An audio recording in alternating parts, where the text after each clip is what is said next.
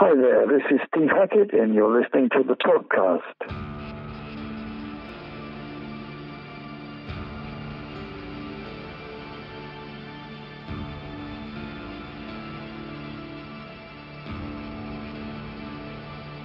Hello prog lovers, and welcome to the Progcasts. This time with me, your guest host Rune. Today we're talking to none other than guitarist and progressive rock legend Steve Hackett. We discuss his newly released album Under a Mediterranean Sky, his long career as a musician and as a member of Genesis and other things. So please enjoy.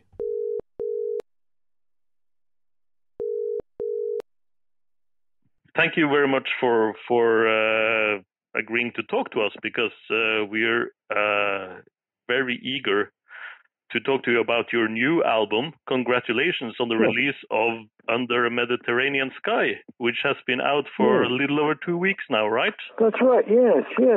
Yeah, it's been a surprising hit album. It's been in the British charts and the German charts and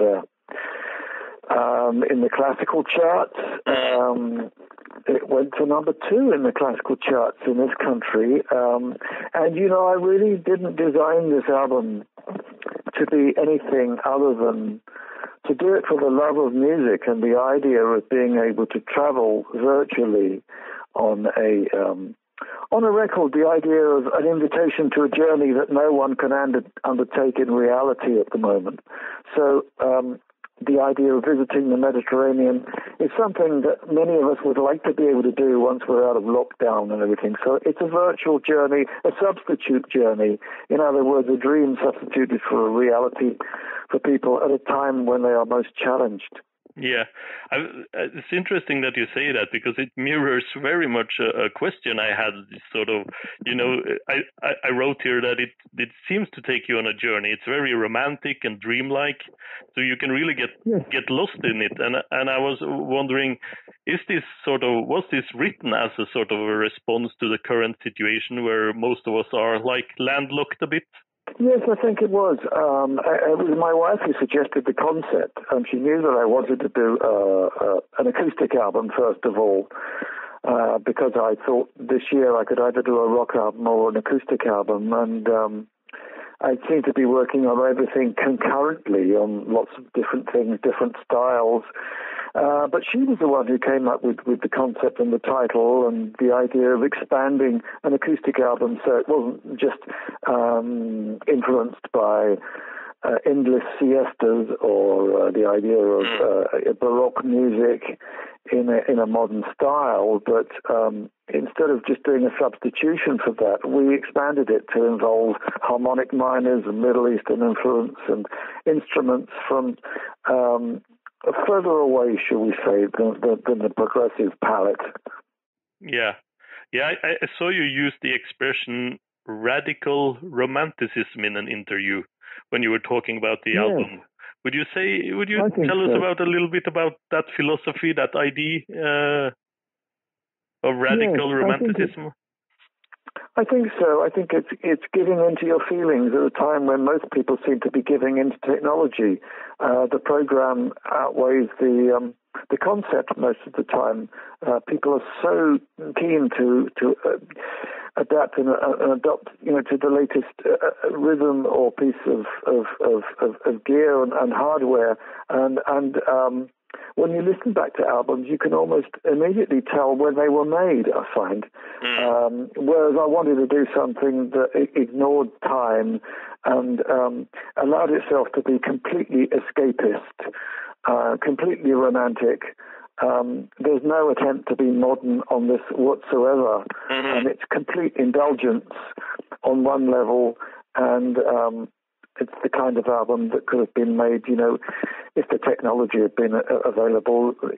It's the sort of thing that anyone could have done since the 1920s onwards, probably. It's an album that could have been written 100 years ago.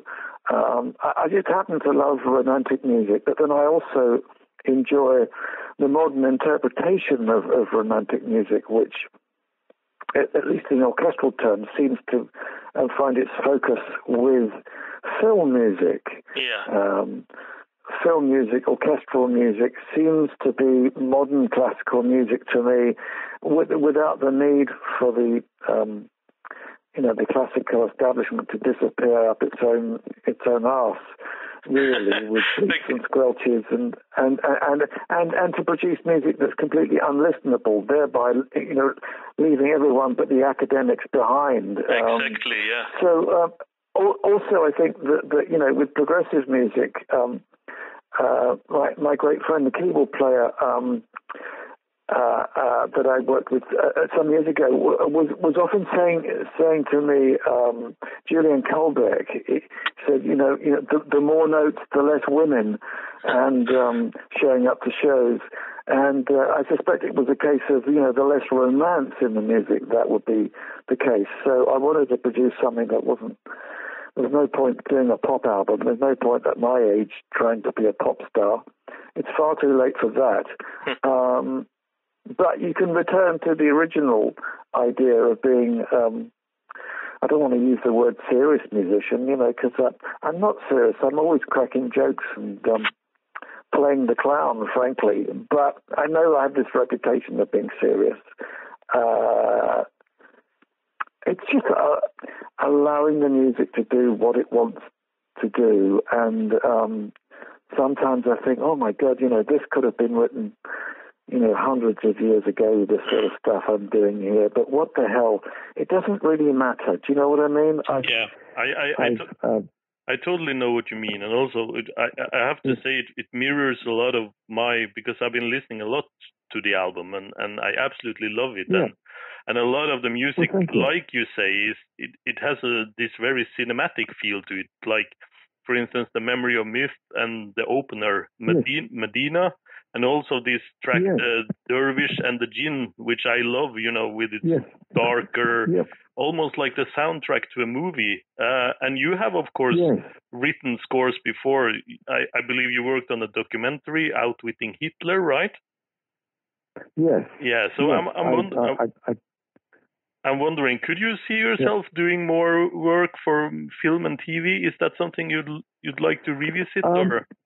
Well, I have to say that it's a bit like being an actor. The actor only gets employed once the director or the producer calls him up and says, I've got a script for you. And I've had friends who are actors, and I'm aware that very often, for very gifted actors, the phone doesn't ring for a very, an alarming amount of time. So I think that most of the stuff that I've done, and lots of it has been used for film music, but it's usually a case of filmmakers using stuff that I've done. Yeah, finding something they love and that resonates with them. They can find lots of instrumental bits, with my stuff that might suit the film, about anything from training planes, tiger moths, to a fishing program on TV. So, but as a service industry to Hollywood, I've been a complete failure because, I wasn't prepared to go and hang out in Hollywood in the hope that I might get discovered by Cecil B. DeMille. Exactly. I thought my job was to keep going and make lots of potential films for the ear, really. And if those films for the ear end up on the screen in some way, whether it's the small screen or the big screen, then I'm fine with that. And I think probably this album, perhaps more than any other, of all the albums I've done, is probably the most cinematic. And probably when I die, it'll get used, and then no one will have to pay any royalties to the composer. So it'll be an undiscovered country, for either musical archaeologists or filmmakers who are taking a sort of historical look back and saying, well, hey, yes, I could use Rachmaninoff, but then again, I could maybe use that's Hackett. been done, and they can use me. So I'm quite happy for that to happen, because I'm making a living doing exactly what I want to do. I mean, I've been very lucky. I joined a great band. I formed several bands that I think were great, and I've currently got a record company who are broad-minded enough to say, whether you do a rock album or an acoustic album, we'll take it. And I think this has surprised them. I don't think they expected that this album was going to do quite as well as it has. It's an album that cannot be toured. It's an album that I can't do a current tour. I can't do a signing sessions for it. I can do stuff at home. I mean, this is what I do, of course. I can sign copies at home and all that. But the usual sort of round of doing what musicians do, which is to show up at your local shop or local theatre and do all of that. That's all beyond us at the moment. So exactly, especially now. Exactly what I'm moved to do. Yeah. So I was thinking, you said this album is impossible to tour, but because this would be something that I could imagine, if you were to put it up on the stage, it would be something for like a select number of shows or something sometime in the future, where you can work with an orchestra or something to give this music the sound and the scope it deserves. Yes, I think that most of the shows I do these days are rock shows, but I have worked with an acoustic trio, and sometimes we sound a little bit like a chamber orchestra. Sometimes that becomes a 4-piece or a 5-piece. It's very, very flexible, and sometimes I've just gone out with an acoustic guitar on my own. But I find that although you can do very good business with that, I mean, it's a case of playing smaller places. And I basically, once I started doing shows that were half Genesis material and half solo stuff, I thought, I've established the credentials here, and why not go back to the idea of the early stuff that I did with the early band when I was very young, and play it with virtuoso musicians who play the balls off the stuff, and turning consistently, let's put it this way, consistent performances of, managing to play the stuff brilliantly, and with a power and a kind of certainty that I wish we'd had in the very early days. It wasn't always possible to do that. When the original band were doing this, the originators, let's put it this way, they've really abandoned this stuff. We started off with a band that was a kind of a musical think tank, really. Cutting edge, not always dealing with certainties, surviving different lead singers, moving on, different incarnations of the same band called Genesis. But all of those early experiments that led to this kind of inclusive genre that we now call progressive, all of that seems to have been leading up to Genesis becoming a very successful pop group. Exactly, and I think that it was something else that inspired musicians. It was something else that inspired classical musicians, jazz musicians, and those who would become inspired by progressive music. But it's the early albums, I think, that turned them on to that. So, perhaps we were cast a little bit in the mold of the Beatles in the early days. But unfortunately, without the ability of the band to be able to expand and take on board orchestras and all the rest, which is something that obviously the Beatles were able to do. The Beatles became more interesting once they started to work with world music and other musicians, and not always backing themselves with their own instruments. taking chances and becoming extremely experimental. So it seems to have been, the blueprint for much of progressive that was to follow, and world music that was, not really to get a grip until 20 years after that the Beatles had folded.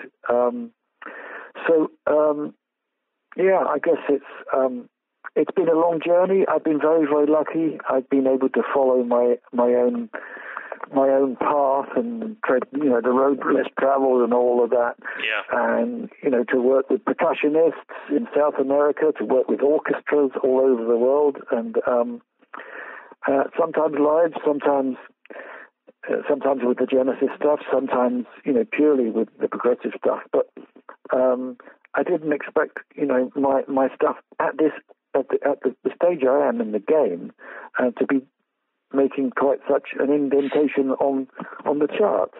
Yeah. So my record company were thrilled with the fact that they happened to be a German record company, and they said it's number 14 in the charts. I can imagine. In Germany, and that's the national charts. So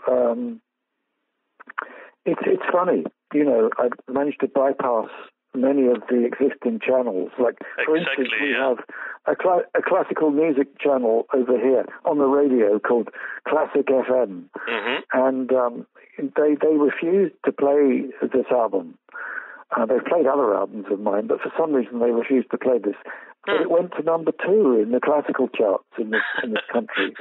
So I seem to have bypassed all of the existing channels. Yeah, like the choke points. And getting out to getting out to people through other channels. So so I haven't needed to edit myself. Exactly. There's been something that goes on between myself and my wife and Roger King, who's involved in the album in a big way. Yeah, I wanted to ask about that because, of course, let's write it. Yeah. Because King, of course, was very much involved with the orchestral part of the album, right? Yes, that's right. Yes, yeah. Those orchestral textures. That's all. I have a rough idea of it, and I come up with chords and top lines. So skeleton of skeleton scores for me. But we go at this. If we can use we were going to use real musicians for most of it, this kind of thing. But we found that it wasn't going to be workable. So we worked with a small team. Sometimes it was acoustic modeling, sometimes it was samples, sometimes it was the man, sometimes the machine, sometimes the woman. All of those things. Just keep it all open and all flexible. But it's a beautiful sounding record, I think, for all the attempts at doing something in a classical style that I've tried before. I find this one the most fresh, and I think the fact that it was done in the space of, the recording took about two months. But I think, considering the ambitious nature of the arrangements, I think we moved quite fast. A rock album usually takes me about a year to get a rock album together if I want it. If I wanted to have orchestral stuff and musicians from all over the world, it does take a while. Well, you were mentioning, of course, the Genesis Revisited, and I wanted just to say, we at the Prog Space here, we have our awards for 2020, and I wanted to congratulate you because you're one of the nominees, of course, for Best Guitarist, but also for the Best Live Album with Selling England by the Pound and Spectral Mornings live at Hammersmith. Oh. Yeah, and you released the first Genesis Revisited in '96, I believe, and I do think you did you did some shows there, right? Because I think I read somewhere that you did some shows in Japan for that album, but it didn't really blow up this Genesis Revisited until the second album in 2012.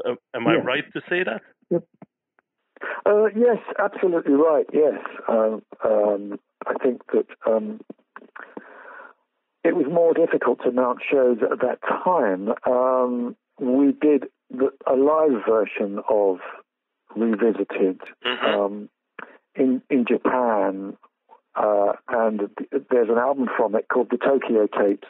It's also a DVD which features the late great John Wetton. Yes, of course, yeah. And Ian MacDonald, who I knew since the early days of King Crimson. We became pals. And Chester Thompson, who I'd worked with Genesis, with Genesis. And Julian Colbeck, had done many things with him. It was, very interesting to have that band together. And it was wonderful, but the time wasn't right to be able to take that team on the road. People had other concerns and pressures and opportunities and commitments. So I ended up leaving it a very long time. I also think that because Genesis had been an abandoned place for so long, the band that carried on the name ceased functioning after the 1990s, basically, and didn't really reconvene until whatever it was, 2005, 2006. And it's a very long time for any band to leave it. And I felt that there was so much that was worth preserving from that time. In fact, in 1973, when we did Selling England by the Pound, John Lennon gave an interview in New York and said that Genesis was one of the bands that he was currently listening to. So something must have caught his attention. And so for me, having been a Beatle fan, and I know that all the other guys in Genesis were Beatle fans, of course, that was a very big deal for us. So of course it was, I don't see why those songs should have been in an abandoned place. So I decided I was going to celebrate that. So you take it right up to the present day, even though, we've been booking tours and shows, and I'm supposed to be touring at the same time when Genesis are touring. A year ago, I was supposed to be doing this, and then Genesis booked their shows at exactly the same time and in the same place. And it looked like I was going to be playing in America in April, and then they were going to be playing the UK in April. But obviously there's a question mark against that because of the pandemic. Of course, now they've shifted their show to coincide with mine, which has been on sale for the autumn of this year. So once again, my stuff was already on sale, and so they will be playing at the same time in the same country. It'll be. But with quite a different focus, I would say, because of course you are focusing on the period you were in the band, and of course what a lot of people refer to as like the golden age of the progressive band Genesis. So I'm just wondering, when you released Genesis Revisited 2 in 2012, that seemed to generate an immense interest from fans who wanted to hear these old albums performed. Were it surprising to you, or like that big? Yes.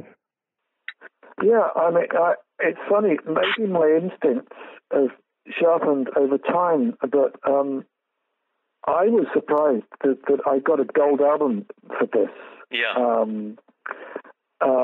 For songs that were recorded, so long ago. We're talking about 50 years ago,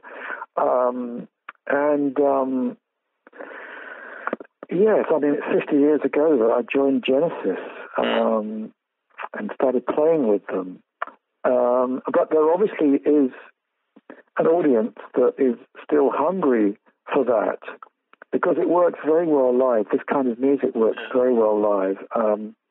And I also think that many supporters of early Genesis in the 1970s felt that with the change of the band's ethos, that they were perhaps disenfranchised. The people that voted for Genesis in the early days as a band that was challenging musically and experimental and motivated musicians and music lovers, that isn't what they got later on. But what they got later on was something which was a more slick pop machine. Yeah, more commercially focused band. Sure, and I'm not criticizing this. Okay, I'm saying that the production got more slick and more precise, and I think the production values got better, of course, with time and experience and technology. But the quality of ideas, I think, is something that was unassailable in the 1970s when we were a five-piece with Peter Gabriel, and is largely responsible for Genesis' success. And also, I think, my predecessor, because I'm anxious to, let's put it this way, share this. My predecessor in Genesis was Anthony Phillips, who was the driving force of that band in the early days. The first album, and first album and second album, and was the main songwriter.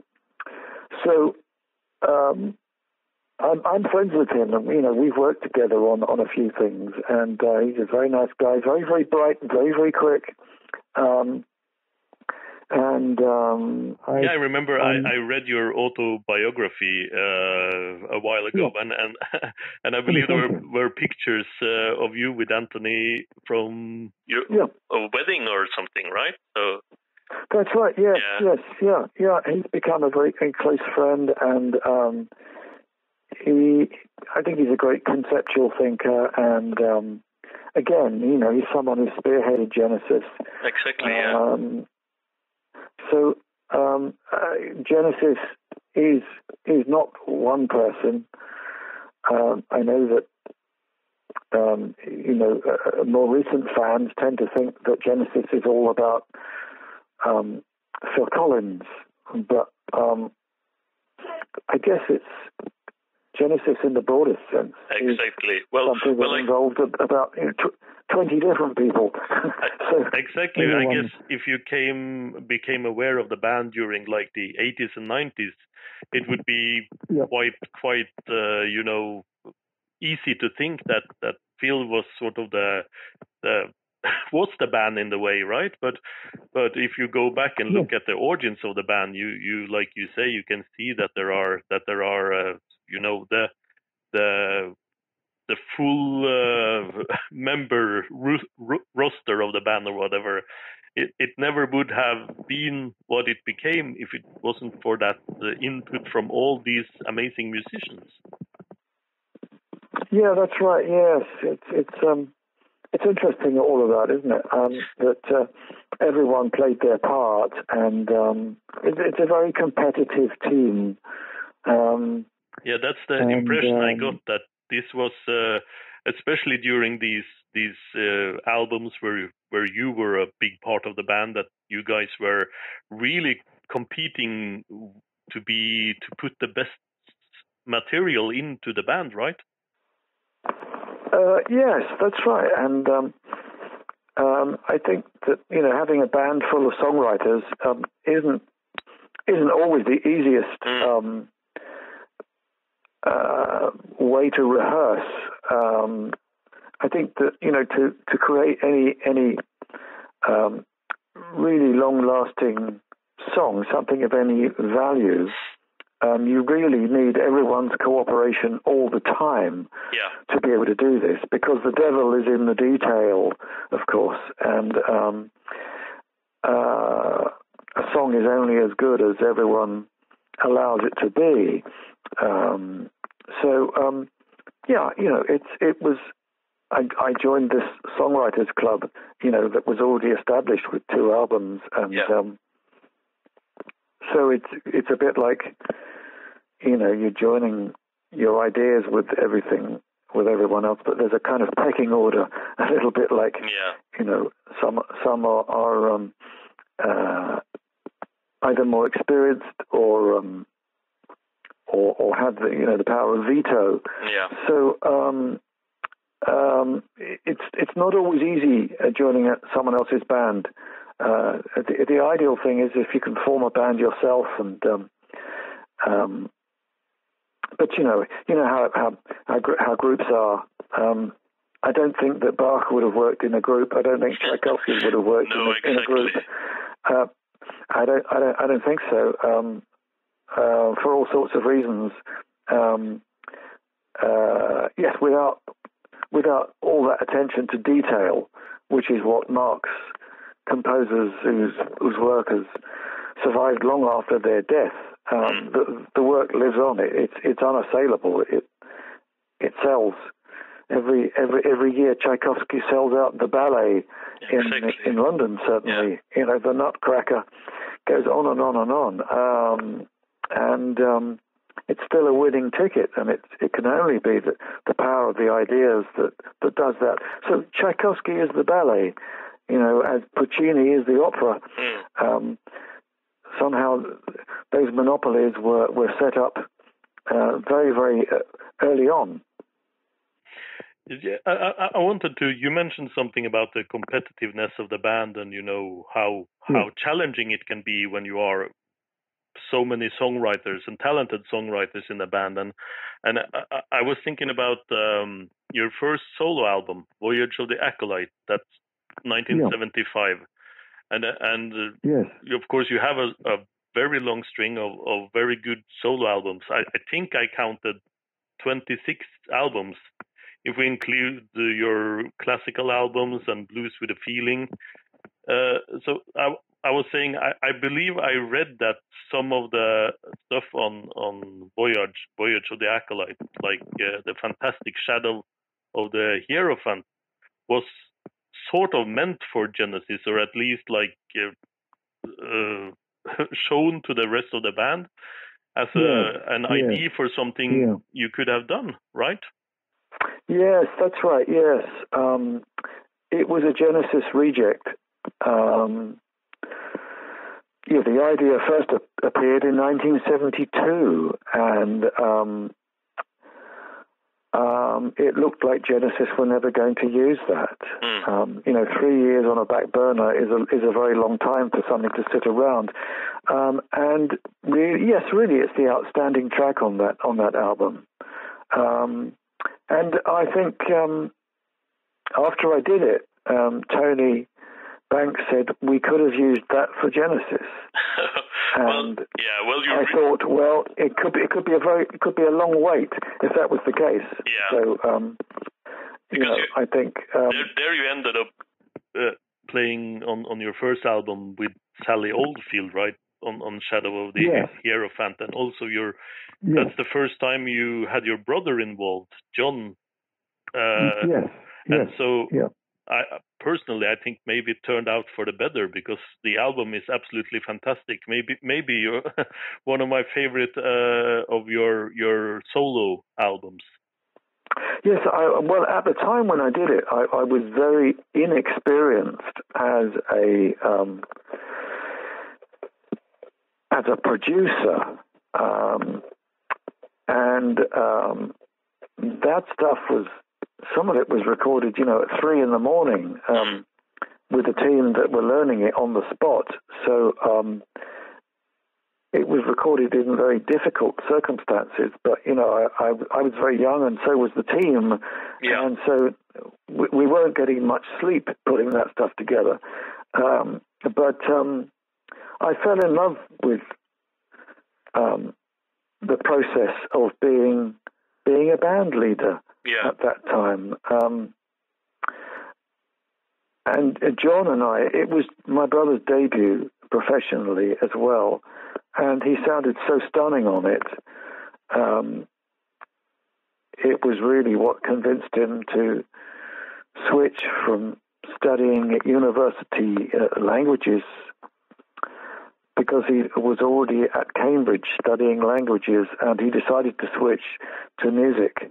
Yeah. I think he made the right choice, but then it was something that, yes, he was already, a stunning player at that point, and he went on, taking music lessons and everything. Whereas, of course, I just felt that to be instinctive was the best thing, and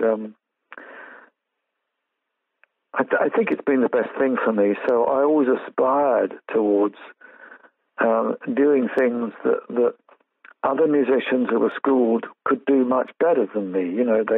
They were able to read music and score for orchestras and all this kind of stuff. But I thought, if I do this, it's going to dampen my enthusiasm. I'll end up doing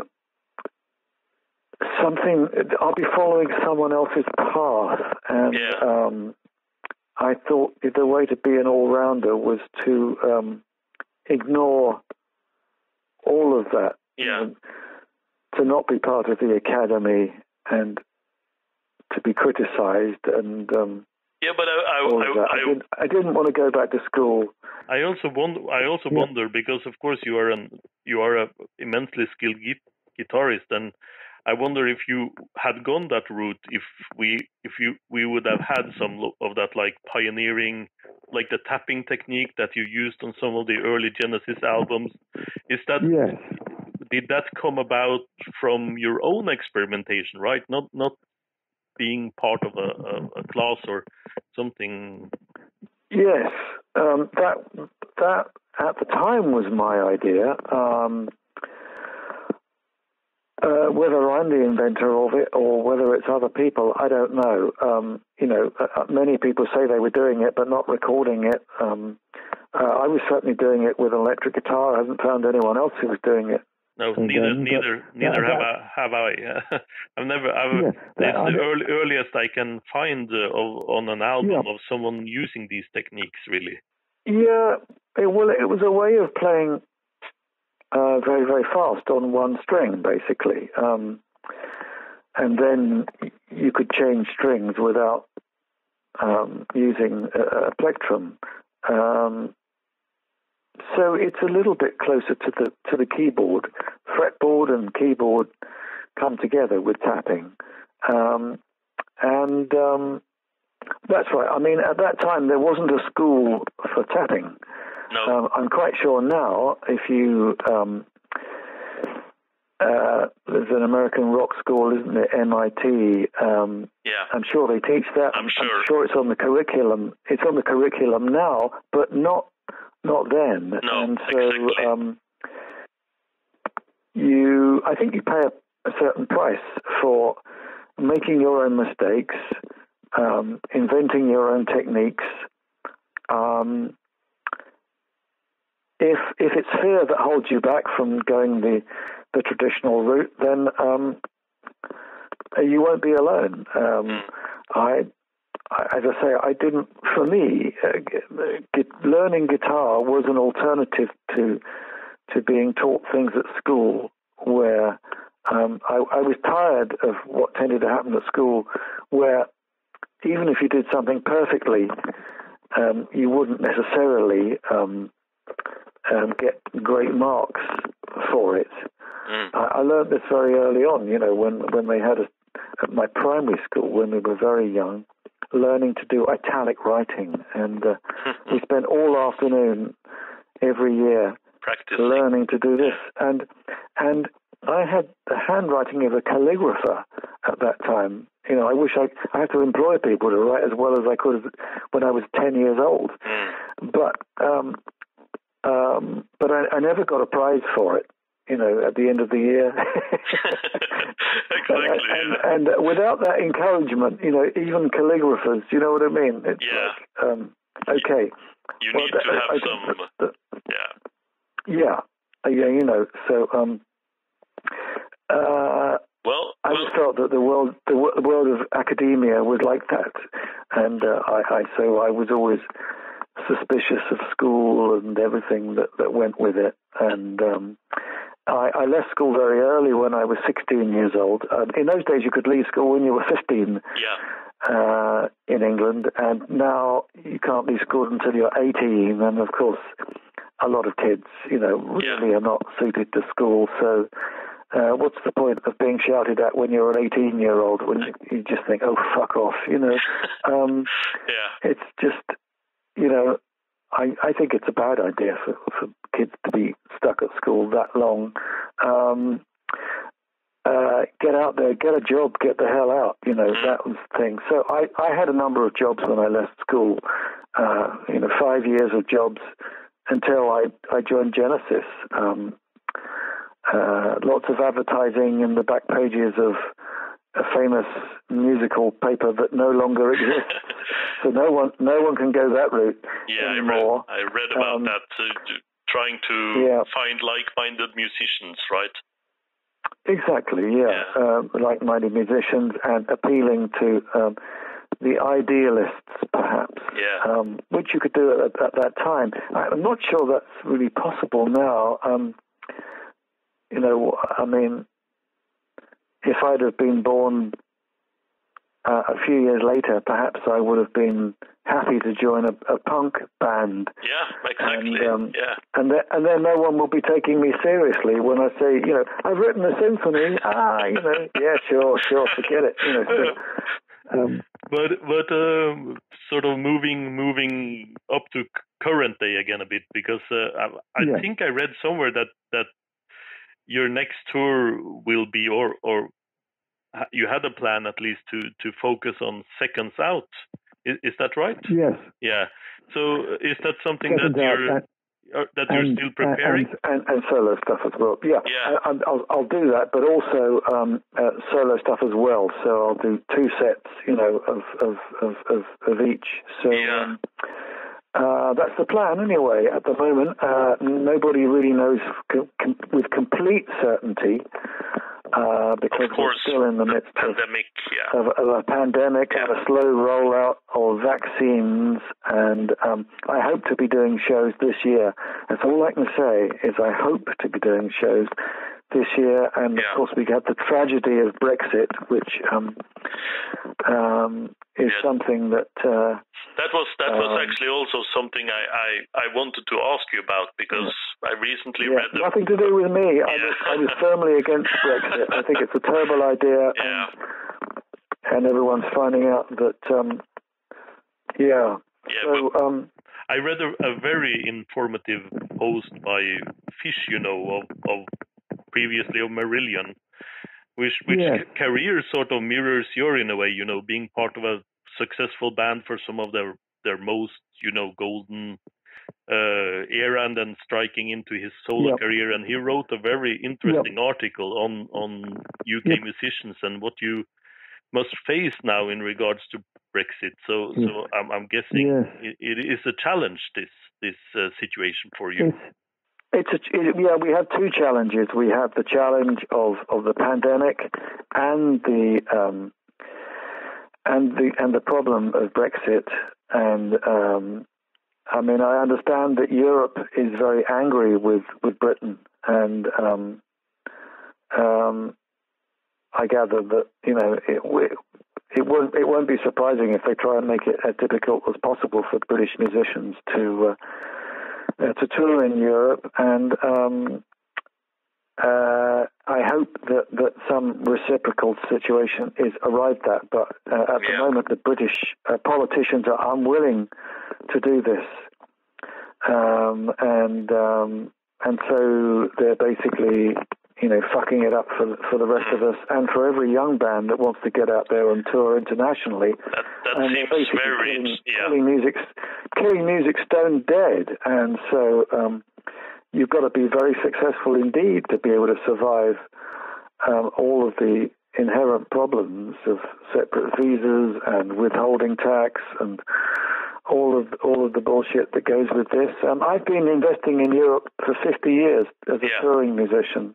I think I have something that would be good for me to end on a more on a more positive note, because of course, like you talked about, unlike some of the other Genesis members, they moved in directions with pop music or like Gabriel with world music.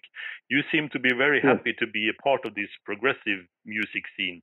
Like, for instance, you played festivals like the Prog, my friend, in Barcelona, where you went on stage with a lot of young progressive musicians. I was just wondering, how do you view progressive music's place today versus when you started out in the 70s? And what's your thoughts on the current state of progressive music? Well, funny enough, I'm just doing some sleeve notes for Jonas Reingold with Car Mechanic. Oh, and fantastic band. And I'm finding it very interesting that the second wave of progressive stuff, I think it's a given. It's a bit like classical music. It's a given that you work with virtuoso musicians, because that's the only thing that really works with progressive stuff. So you have to have guys who are conversant with different styles of music. I think that progressive is the most inclusive form. It's music without prejudice. Other than that, the best of it is something that's with us, whether you like it or not. It is a genre that has survived. It nearly died a death at one point in the 1980s. Exactly, yeah. But as a revived form that includes every other form, it is what you make it. Bands like Elbow and Muse and Car Mechanic, and a whole lot of metal musicians also being very inspired by you originators from the 70s, right? Well, there's no reason why heavy metal shouldn't be involved with progressive metal. It doesn't really. If there's no prejudice, then there's no need to conform to anyone or subscribe to any one club. It's a bit like dance music. Dance music. So many musicians try to do dance music, but it's an oversubscribed club. There are so many people competing in that area. I think it's better to work in a smaller area and try and be the best in that area, and allow yourself to experiment, allow yourself to fail, but to be true to your ideals is really where I came on board. I don't mind any kind of music as long as it's really, really good. Yeah. That's the whole point. So you can work in any area. I think that's a fantastic way to end it. So thank you so much, Steve, for talking to us, and all the best. Thank you so much. The Progcast is a production of Stuus Media and is presented by the Prog Space. It is produced by Randy M. Salo, Janine Stengel-Lewis, Blake Lewis, and Dario Albrecht. Our theme music is by This Is Not an Elephant, and Van Kirsch does our graphics. New episodes of the Progcast drop every Monday and Thursday, and don't miss our Friday Top 5 episode where we discuss our favorite new releases from that week. For more interviews and reviews in the written form, check out theprogspace.com.